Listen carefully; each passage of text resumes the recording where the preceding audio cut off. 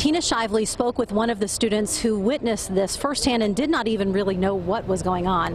Let's toss it over to her to see what she had to say. Tina? That's right, Terry. I was one of the first reporters here on the scene just before 2 o'clock this afternoon, and the entire street here behind me was filled with students, many of them on their phones, calling loved ones, calling friends, many of them also on social media, trying to figure out exactly what was going on, many others reading the alerts that the university had sent out about the situation.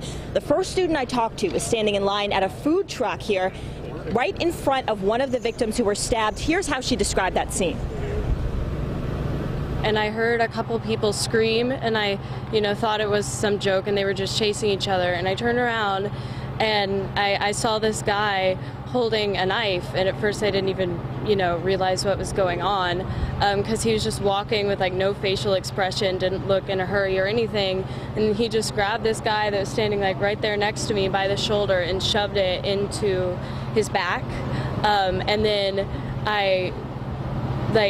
I didn't even realize what was happening because I was so shocked. But then this other guy screamed, "Get out of here," because apparently the guy had already stabbed his friend as well, and he was like slumped over on a table.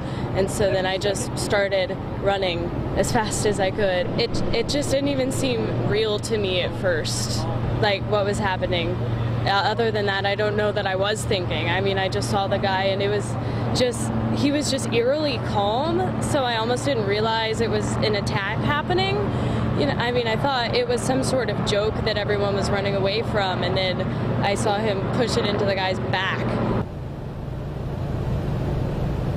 A very scary situation for that student, Rachel, only 19 years old and a freshman here at UT. Tonight, talking to students, a lot of them very confused about what is true and what is not. The chief of police just commenting minutes ago that there are a lot of rumors that have not been confirmed about motive and that the suspect may have been targeting specific groups. We also heard from President Fenves at that press conference Tony told us about.